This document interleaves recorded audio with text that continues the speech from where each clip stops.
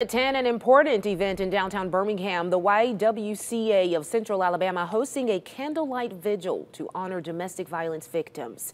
Organizers say they want to show those who have gone through this and to know that they're standing with them, and they're working to put an end to domestic violence. Leaders calling it an epidemic that is plaguing the community.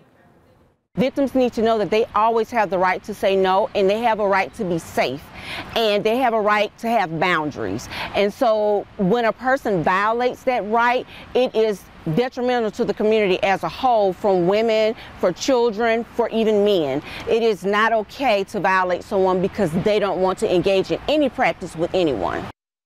Organizers also want you to know that if you ever find yourself in a domestic violence situation, you can always call the crisis line at 205-322-4878.